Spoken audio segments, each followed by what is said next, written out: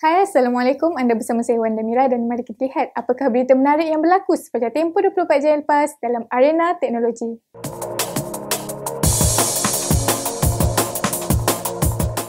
Vivo Malaysia bakal hadir dengan telefon pintar baru iaitu Vivo S1 untuk pasaran tempatan.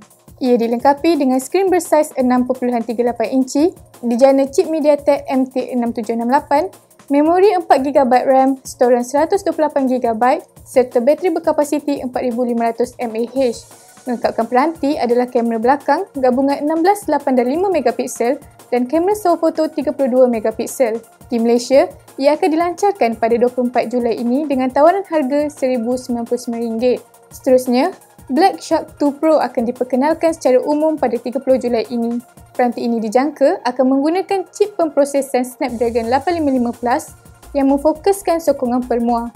Buat masa ini, tiada butiran lanjut mengenai kemaskini spesifikasi lain pada peranti berkenaan. Redmi telah melancarkan dua power bank baru iaitu Redmi Power Bank 10,000 mAh dan Power Bank 20,000 mAh.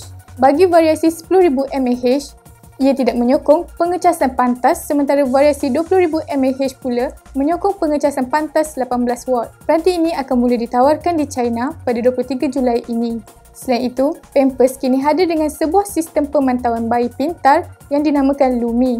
Ia membawakan sistem yang menggabungkan penggunaan kamera pintar, aplikasi dan sensor khusus bagi mencatat data dan memantau aktiviti bayi.